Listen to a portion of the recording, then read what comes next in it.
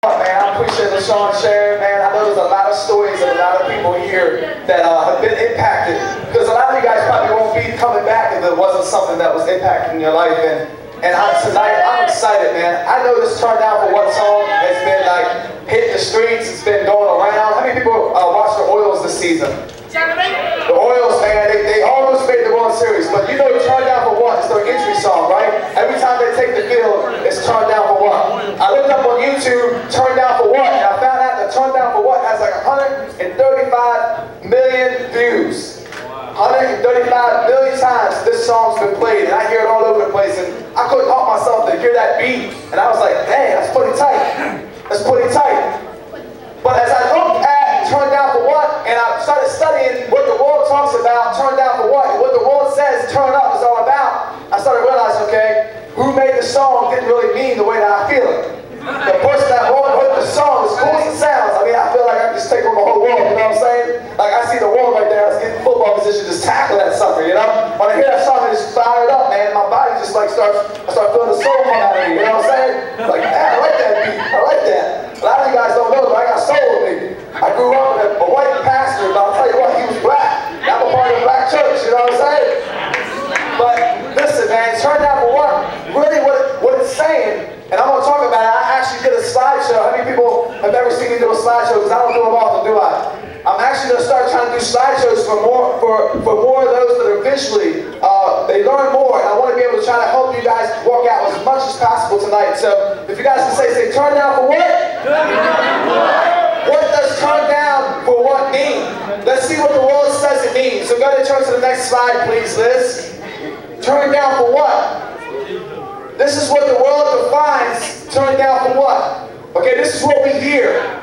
But let me tell you something. This is not my definition of it. Because we can take anything that the enemy puts out there and we can turn it around for God's good. Alright? Now look, in the world, they say turn up. Turn up is getting high, drunk, whatever, having a good time with mind, perception, altering substance. When people say turn down for what, basically what they're saying is, why shouldn't I turn up? Or what's the point of not getting turned? This is the definition of something we're hearing all over the place. So I like to try to decide, how can I take what the enemy's doing and turn it for good? And so when I hear this, I automatically start praying, and in my spirit I feel like, hey, I got to take this and I got to represent God with it. How do I do it? And so a lot of us know, like, turn it up. I don't know what your story is. We all come from different backgrounds. But how many people know that the club is a real thing? How many people have ever been in the club in their past? I'm one of those. How many people have been in the club in the past, okay? We all know what the world talks about when they say getting high, getting drunk, and getting wasted, and going to clubs. And a lot of people are going to these places, they're looking for satisfaction. And guess what? They keep going, and they keep going, and they wake up one morning and they didn't know what happened the night before, or there's a lot of tragedies that happen. And a little bit more about my story, because I think that my story really ties in good with the Turn Down for What theme, is I was getting involved into the worldly side of things. Now I praise God that His hand was on my life. I realized as a young man, as a teenager, as a young adult, that I didn't really need a drink to have a good time. I know that I can have a good time by just being confident in who I am. A lot of times people drink because they're trying to get past the state of loosening them up so they can just be themselves without caring what people think. And so I've been there before. I never actually crossed the line because I grew up in church. I knew better. I didn't want to open that door in my life. So I never actually drank or did anything like that. But I used to go to the clubs because I was a good dancer. I felt like I was a good dancer at least. And so when I would go to the club, and I have a boy here that I grew up with, he knows we used to go to the club together. But he's got saved, he's changed his life, and he knows who God is, and he's chosen to serve God instead of doing the club thing. Isn't that good? Amen. And he's here tonight. Gary, right there. Gary, you gotta wave your hands. That's my boy Gary right there. We got some crazy stories, man, but God's protected us. He was actually a lot crazier than I was. God really loves you, Gary. You're still here, buddy. But listen, so I would go to the club because I felt like I got a lot of attention. I felt like I got filled by looking for attention from the ladies. Alright? I mean, people know that it's normal to feel an attraction to a woman, and if you're a woman, feel attraction to a guy. But God has intended that to be a beautiful marriage and have a healthy relationship. A lot of times people get high and they're doing things that they ain't cool. All right, they're getting high and they're sleeping around and they're doing all these different things. And that's what society's put as an example. And you wonder why there's a lot of fathers that are grown up that never had a father.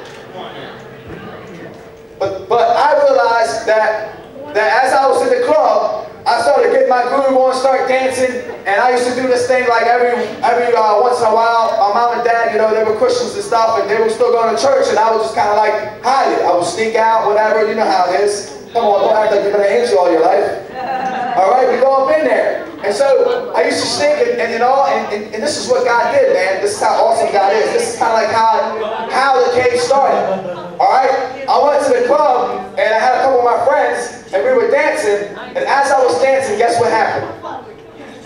Right behind two people that I was looking at, two girls that I was looking at, right behind them, all of a sudden, I seen Jesus being crucified. All of a sudden, the Lord spoke to me and said, you're not supposed to be here.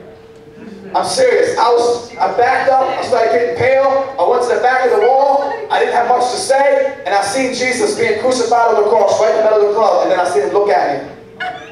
Wow. That shook me up. And I knew from that point forward that I would never go to the club and be able to get my groove on and have as much fun, you know what I'm saying? That was a real reality of God saying, yo son, you know better than that. Get your butt out of there. And so my friends were like, yo, they would be trying to invite me out. What's wrong with you? I said, I got to get out of here. And long story made short, I started saying to myself, you know what? The club ain't good for me because God's there. You know what I'm saying? God is tracking me down. He's not going to let me get out of the call that he has in my life. And listen, he has a call for all of us. He's reaching out to you wherever you are. And he wants you to realize how much he loves you. He wants you to get turned up for him. Not turned up in the world, but turned up for Jesus. Say, turn up for Jesus. And guess what? It's cool to be turned up for Jesus. You hear the young people? You don't have to look like some of the people in the world. All the, you know, you got your, what's his name? Snoop Dogg. Man, I don't even listen to secular music like that. But you got your Miley Cyrus. All these people, you got these people twerking now. We're calling it turned up. All these different things, man. But I'm telling you what, man, it's not good for us. A lot of these people are going down the wrong path, and they're getting turned up in a whole wrong category. And tonight, I want to let you know that turned down for what? Turned up for Jesus looks a little bit different. What's the definition of turn? Go ahead and turn to the next slide. The definition of turn. To reverse the position or placement of. To change the position of. To change or alter the course of. Divert, deflect. To change the focus. And so what I want to do, guys, I believe God's giving me the ability to take what the world's doing, turn that for up, and to turn the position, and to turn up for Jesus. I feel like what the enemy's using to get so much influence over us, he's trying to deceive us, to take us away from Jesus. The very same thing that the enemy's trying to use, God will just go ahead and just reverse the curse. And that we can turn it up and change the position and alter our hearts and turn around. And one of the things that the Lord was showing me was turn up. Turn up. 2 words, right? Turn up. The Lord says, stop. Freddy, I want them to turn and look up to me. Turn up. Stop where you're at. Look up to him. He's trying to get your attention. How is he trying to get your attention tonight? Are you going to turn him down? Or are you going to turn up for Jesus? What's your life look like? If you keep doing what you're doing, in 5 years, where will you be? I'm telling you, some people might be pregnant. I'm telling you, some of you might be in the club and you might get an overdose.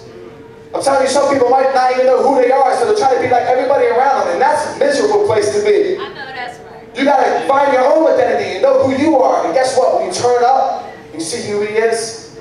He's made you in the image of him. You know who you are. And so the world's taking this definition of turn up for partying, but God's like, hold up. Look at me. Come a little closer. Can you hear my voice? I'm speaking to you. I'm trying to get your attention.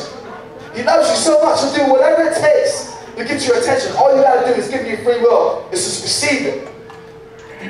So my definition of turn up, go ahead to the next slide, is to get very excited, hyped, energetic, and on fire for Jesus Christ.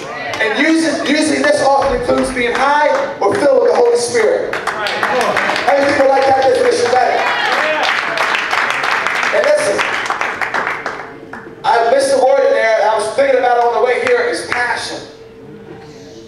Man, all you folks in here that think you've really screwed up and you turned up the way the world talks about turning up, listen, the very same passion that you had in the world is the very same passion God's giving you for Him. Yeah. As hard as you went for the world, as hard as you went to the clubs and you slept around and you did a little bit of drinking and you got high and you can say you've done everything in the book.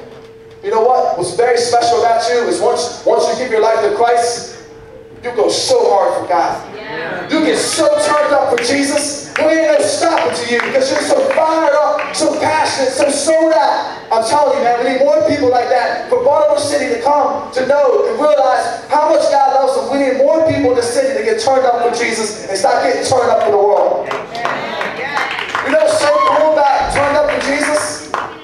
You know what's so cool about it?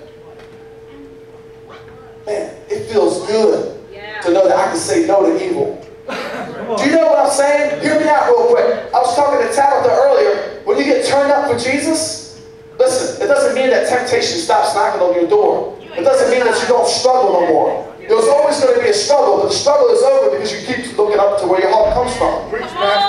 Jesus is there all the way. Every time you think He's not there, that's just a lie of the enemy, because He says in the Bible, open up the book, it says, He'll never leave you nor forsake you. A lot of people know that, right? Jesus is with you every step of the way. He's with you every step of the way. So what's up is when you turn up for Jesus, what's so cool about it is that the enemy thinks that he's got you. He thinks he's got you trapped. He thinks he's got you set up. He thinks that the next time that temptation comes around, you're going to slip up, you're going to fail. The other day, I had a little temptation come my way. All right? We all have temptations. Jesus had temptations. And you know what happened? I thought to myself for a second. I said, heck no. Now listen, how many people actually are there behind a closed door and your character, no one's looking around? You can easily open up the laptop and type in something like pornography. Or you can open up a pack of cigarettes and try to smoke it behind your parents' back. How many times have you had this temptation and you've given in? When you turn up for Jesus, this is so cool. You say, heck no. He says, I remember going to the cave and I'm tired of being turned up for the world. I'm being turned up for Christ from now on. You say, heck no. You know what that does? Man, in an hour or two, you might have been struggling. You look back on that and you're like, wow, thank you, God, for your grace. Your grace gave you power to overcome that. And you're like, man, it feels good to know that, hey, the one that thought he had me, heck no. He don't got nothing on me because God's grace is more than enough for me. It's sufficient for me, and I overcome that sucker. And I'm better than that. That's not who I am in the first place. It feels really good when you know you get to act the character that you are by the God that created you the way that you were supposed to be, and not in this world system that we're growing up in, the sinful nature. You are a son. You are a daughter. You belong to God, so act like it. Turn up for Jesus. There's something by turning up for Jesus that's in your spirit that gets connected with God. And man, I tell you what, things that you struggle with now just start dropping like chains. Start dropping. I got a picture of a bird up here. It was actually supposed to come before this side. I thought it was funny. Bird saying, turn down for what? But it's probably not funny for all the birds that we cooked tonight, you know, what I had for dinner. All right. So I got a passage of scripture for you. It comes out of Luke 14, 16 through 19. I got about another 11 minutes. And we're going to have a chance and the opportunity for you to give your heart to Christ. The real reason for this is so that you can have a relationship with Jesus. That's why we do what we do. The cave is meant to be the invitation spot for anybody that you know that probably wouldn't go to church to come check it out. When you have a night where they can eat all the food they want, man, what a better way to get someone to come here, and the next thing they know, they find out who God is. Amen. Use the cave as your resource to reach this world for Jesus. This is awesome. We work very hard to do it. I want to see more salvation. That's what I'm about. Tonight, I believe it's going to be some salvation. Luke 14, 16 through 19, and the message, it says this. Jesus followed up. Yes, for there was once a man who threw a great dinner party. Does that sound familiar? Yeah. There was once a man who threw a great dinner party. Don't be getting tired of me. I know that turkey makes you tired. Shake yourself up. When it was time for dinner, he sent out his servant to the invited guests, saying, come on in. The food's on the table. Then they all began to beg off, one after another, making excuses. The first said, I bought a piece of property and need to look it over, send my regrets. Another said, I just bought 5 teams of oxen and I really need to check them out, send my regrets. To the next slide, Luke 14, 20-24 says in the story, yet another said, I just got married and need to get home to my wife. The servant went back and told the master what had happened. He was outraged and told the servant, quickly, get into the city streets and the alleys, collect all who look like they need a square meal, all the misfits and homeless and wretched you can lay your hands on. Bring them in, bring them here. The servant reported back, Master, I did what you commanded, and there's still room. The master said, then go to the country roads, go to the highways and the byways, whoever you find, drag them in. I want my house full. Let me tell you, not one of these originally invited is going to get so much as a bite at my dinner party. Wow. I don't know about you guys, but I feel the Holy Spirit on that. That's deep. I woke up this morning and I was asking God, what passage did you want me to read? And this is what I woke up literally. I opened my eyes and the Lord was like, I want you to read the passage about the great dinner. And that the king invited people out. Some didn't make it. And then he went all over to grab those that he wanted there. He wanted the house full. And here it is. Tonight we have all the food you can eat. Plenty of leftovers. And by the way, if you guys want to take some home, we'll work that out. I don't know if my boy Jeff's in the back, but I do want to get some plates for those that are hungry and you don't have enough food home. We want to be able to bless you, all right? But hear me out. In Matthew, I just read Luke. In Matthew, this is a very similar parable and story. But what it is actually a king. And he's having a big feast and a supper for his son. And he's invited, the king has invited people to come. And they were making excuses about not coming. What's this sound like? Think about it. If a king said, come to my feast, I want you to come and partake. I want you to come and celebrate. And you turn down a king. Back in the biblical times in the kingdom, that would be like against the law. If the king requested your attention, requested your time, it would be like there would be a consequence for not honoring that. And so, before I talk about the consequences of not honoring that, I want to talk about the 4 turn-ups for Jesus that we get from this passage. Turn up number 1, next slide, this is a turn up for Jesus because how you can turn up is by accepting the invitation to a party that's already prepared for you. You don't have to do anything but show up. How many people know that's good? How many people like people to throw parties for you? The king in the Bible happens to represent God your Father. And he wants to throw a party for you. It's got your name all over it. As a matter of fact, it's already prepared. All you got to do is know how to receive what he's given you. This party that he's throwing in Matthew is for his son. Receive everything that God's son, Jesus, has done and given you. Turn up for Jesus. How you do it? Just accept the invitation. Say, I accept the invitation. Say, I accept the word of God. And I believe in the power of the Holy Spirit. And declare, turn up for Jesus. Turn up number 2. Next slide. In this passage of scripture, we see turn up number 2. Another way you can turn up is that when you come to this great supper, you got unlimited provision. What does that mean? When you look at all the food that we had today, and you look at God the Father, everything that you ever needed is there. You get the ability to receive your needs met. But what does that look like? For some people, you might be dealing with sickness. Did you know that a part of God's provision when you turn up for Jesus is healing your body? Some of you guys might be looking for more power in your life so that you can resist the devil. Guess what? When you accept and you turn up for Jesus and you come to be a part of the great supper and you take time to have a relationship and eat with the Father, then guess what? You get provision, you get strength to overcome anything that he throws your way.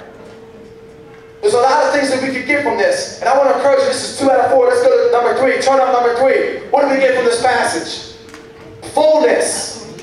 How many people in the world do you know that has everything that you can think of? I'm talking about celebrities and people like Robert Williams commit suicide. Why does this happen?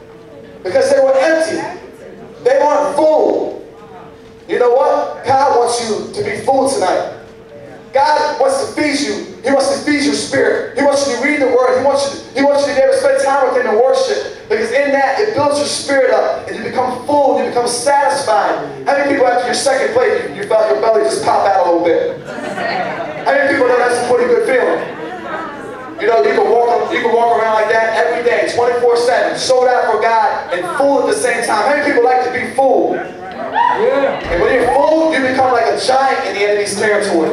When you become full, you get out there, you go to school, and people are like, man, what you been doing? You're like, yo, I've been reading the Word, and I got turned up for Jesus, and man, you need to find out what this is all about, because it is cool being turned up for the Lord. Yeah. Turn up number 4. What's this passage talk about? Turn up number 4 says that basically it's an invitation to have a relationship with Jesus. He wants to spend time with you. This relationship is greater than any religion. Any way that you want to make it look like, you want to organize it, you want to say, you know, New Age stuff and all these different things, man, this is an invitation to have a relationship with Jesus. He wants to have a relationship with you. I tell people sometimes, I'll be in the car, I'll be talking. I know that's right. People will be pulling up next to me, and they be like this, right? And they look over, and this is white boy, they look over, and this is white boy, like.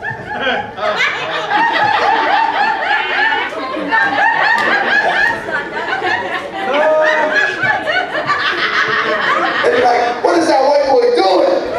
I'll be able to hear, hallelujah, thank you, Jesus. I need your help with this. And, oh, sorry, you know.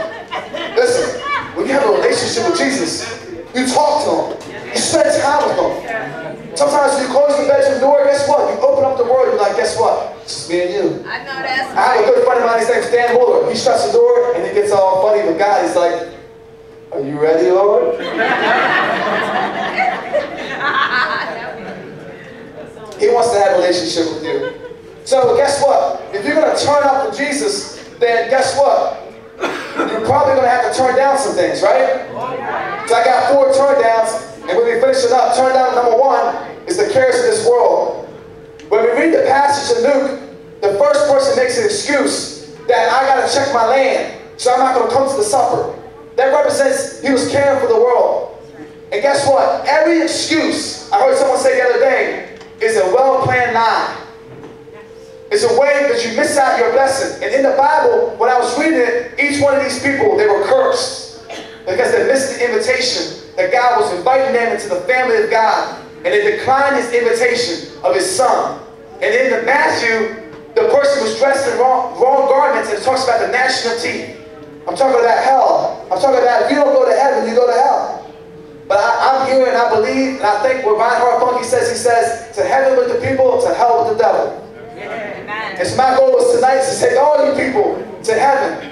And I want to make sure that you tonight know that you have an invitation to have a relationship with Him, and you get to turn down the cares of this world. Stop caring for the things of this world and get hungry for Jesus. Get turned up for Jesus. Turn down the cares of this world and turn up for Jesus.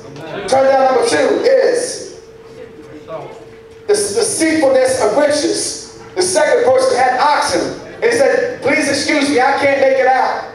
And this is it's a symbol for this deceitfulness of riches. Instead of spending any time with God, they're going out after the money and wealth of the world. They're looking at how they can make another dollar instead of spending another minute with Jesus. They think that the dollar and the money is going to satisfy and fool them up when they had it all wrong. The fullness comes in the feasting and the relationship with God. Turn down number 3 is the pleasures of this life. The other guy says, I got a married wife, therefore I can't be there. Couldn't he just bring the wife with him? How many times do we hear lame excuses like this, and the whole time you can just be a leader and lead your family the way the Lord wants you to lead your family? But he declines the invitation from the King. He declines the blood of Jesus. And he gets tied up with the pleasures of life. When you become a Christian, guess what? The pleasures of life, they die. When you get in a relationship with Jesus, the things that you used to want, you don't want no more. Learn how to get that relationship going. I encourage you to get that relationship going. If you're going to turn up with Jesus, then you got to turn down number 4, and that's sin. There's not one perfect person that we have in this room, but there's one perfect life that lived, and that was Jesus. And because He lived a perfect life, He took our place. And in order to turn up for Jesus, you got to turn down sin.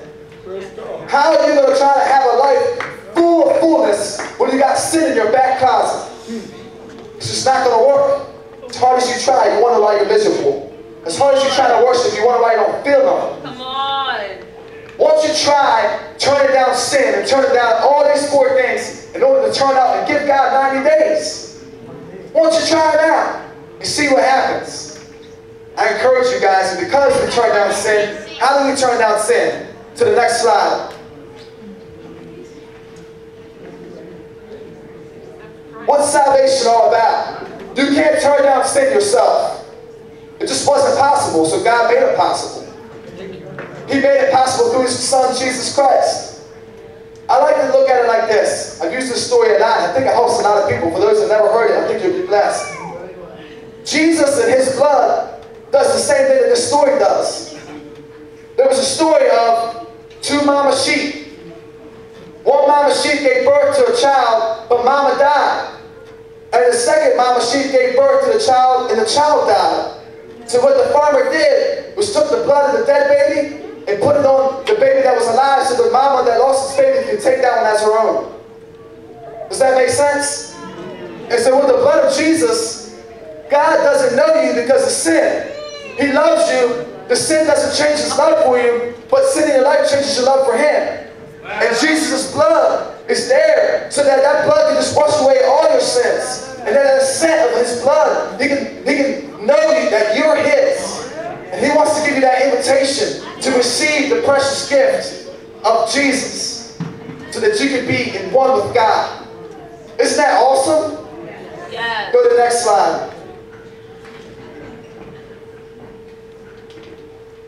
Thank you, Jesus. Thank you. Thank you, Jesus. We can get the worship team up here to play some music in the background. I want to read this last verse. Go to the next slide. Luke 14, 13 through 15. I think this is pretty cool. This passage right here is exactly the passage right before the passage I just read to you guys tonight. Right before. This is what's in Luke 14, 13 through 15. This is what's before 16 through 24. It says, then He turned to the host. The next time you put on a dinner, don't just invite your friends and family and rich neighbors, the kind of people who will return the favor. Invite some people who never get invited out, the misfits from the wrong side of the tracks. You'll be an experience of blessing. They won't be able to return the favor, but the favor will be returned. Oh, how it will be returned at the resurrection of God's people. 15 says, that triggered a response from one of the guests. How fortunate the one who gets to eat dinner in God's kingdom. How fortunate is it to be able to eat dinner in God's kingdom. What a blessing that we have food here. We got to partake. We got to eat. Man, I thank God that I was able to help. If the K team was able to help feed everybody tonight. We all got full bellies.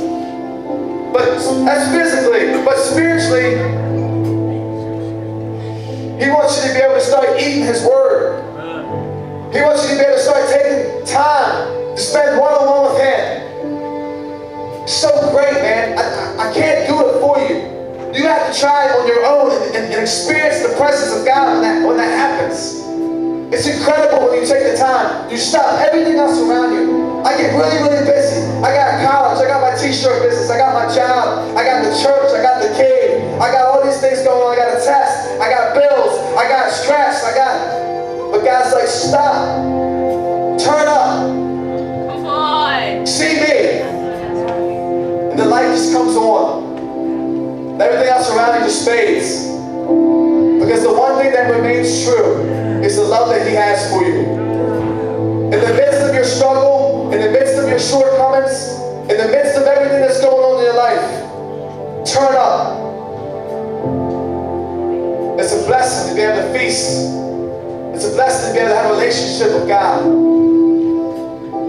I thank you. I thank you, Jesus, for doing what you did. Thank you for accepting us. So with all heads bowed, nobody looking around. If you're like that sheep that doesn't have a mama, you feel like you're an orphan.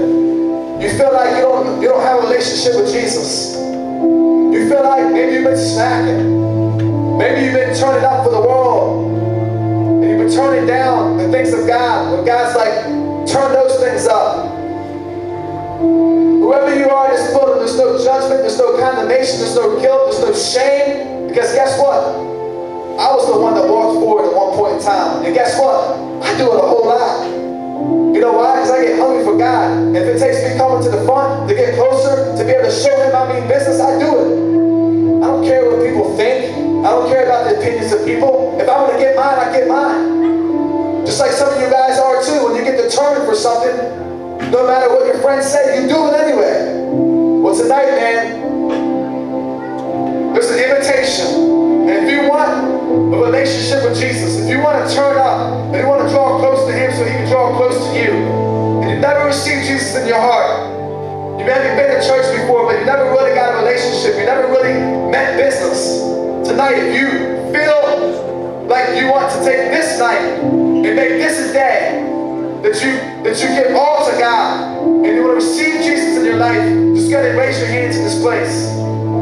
I see a hand right there. I see 2 hands. God bless you. 3, 4, 5, 6, 7. Praise the Lord. First time people that never, ever, ever given their life to Christ. I thank God for that. Anybody else? This is what it's about. This is where Holy Spirit comes in. Not by my words, but by His power, by His might. He's in this place. He's moving on the hearts of the people. I see a lot of hands. So what I want to do is have everybody stand up to your feet. Everybody in this place, stand up to your feet, please. I want you to look at your neighbor and say, were you one of those that raised their hand? I want to go to the front with you. If I can get the comfort team up front. Some people that have the gift of praying, that love praying with people. I want you to come to the front. And if you want prayer tonight, and you gave your heart to Christ, I want you to come down here so we can say a corporate prayer together. And anything else that you need prayer for, we're going to pray with you. So as we keep having people come down, I'm going to go ahead and just ask everybody to pray this prayer with me. We get a couple more prayer warriors.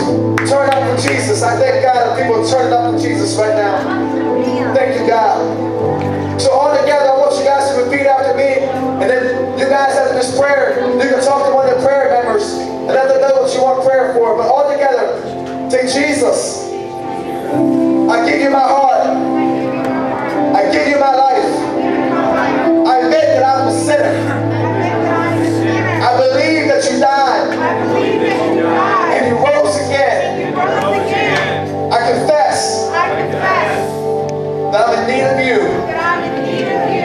I want a relationship with you, Jesus. I want to turn up Jesus. I want your blood to wash me clean. I receive all that you have for me. I take the invitation to your party. I take the provision that you're giving me. Lord, I take the fullness that you're giving me. And tonight, the relationship with Jesus. In Jesus' name we pray. We say amen. Amen. Put your hands together for all those who just prayed that prayer. And if it's your first time, you're supposed to raise your hand. It's your first time. Wow. 1, 2, 3. It's your first time. 4. Praise God. 4 first time salvations. Put your hands together for that. That's awesome.